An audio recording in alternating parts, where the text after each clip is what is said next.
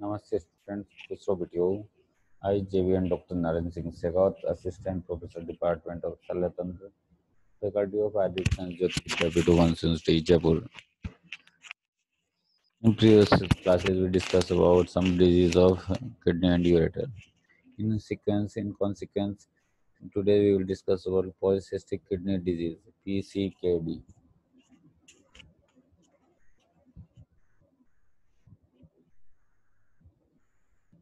The two forms of PKD: first, autosomal dominant or autosomal recessive polycystic kidney disease.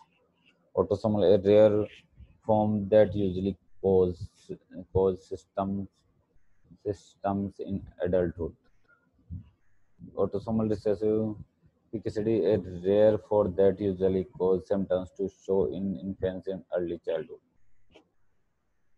Adult adult PCKD is inherited as autosomal dominant disease. It is bilateral and present in third decade. One side present, presents little earlier than other side. Associations: polycystic disease of liver, pancreas, and lungs. Berry aneurysm in the circle of Pillay. Cyst formation occurs at the junction of the distal tubules and the collecting ducts. Grossly, it contains multiple cysts with a clear or brownish fluid due to hemorrhage. In this picture, as you can see, polycystic kidney disease picture. It is bilateral and multiple.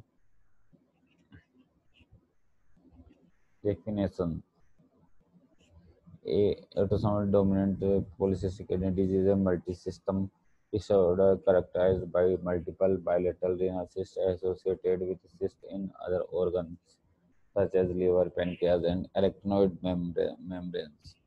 It is a genetic disorder mediated primarily by mutations in two different genes and is expressed in a autosomal dominant pattern with variable expression.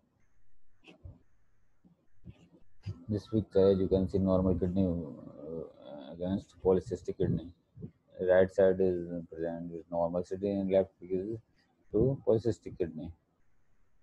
Also, next same is genes in polycystic kidney. Genes AD, as you can see, polycystin gene AD, PKD1, PKD2, protein polycystin 1, polycystin 2.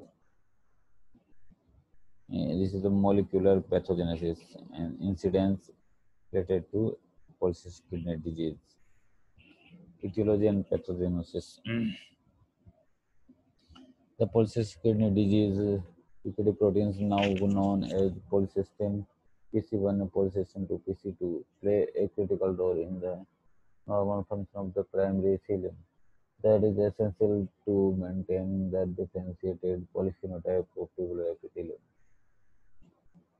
Disorder function of polycystin is the basis for cyst formation in PKD by permitting a less differentiated tubular epithelial phenotype.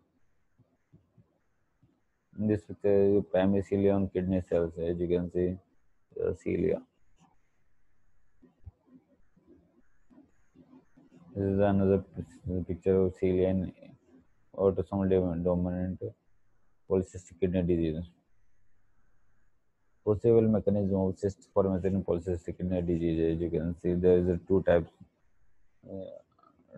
pathology. Gross morphology. The kidney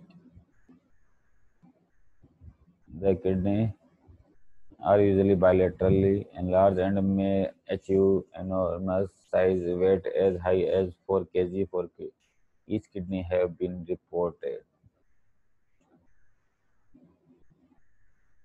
The external surface appears to be composed solely of a mass of cyst up to 3 to 4 centimeter diameter with no intervening parenchyma. However, microscopic examination reveals functioning nephrons dispersed between the cysts.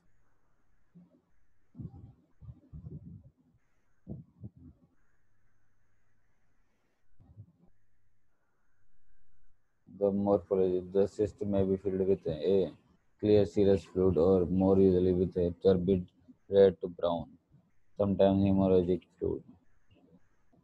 In this picture you can see the morphology.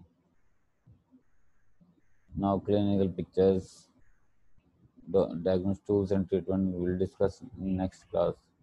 Now student, this is about polycystic kidney disease. This session is powered by digital version 2.0 Jyoti Vidyapeeth Jaipur.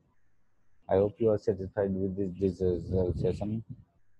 If you have doubts and queries, please mention in comment box. I will resolve it soon. Thank you, students.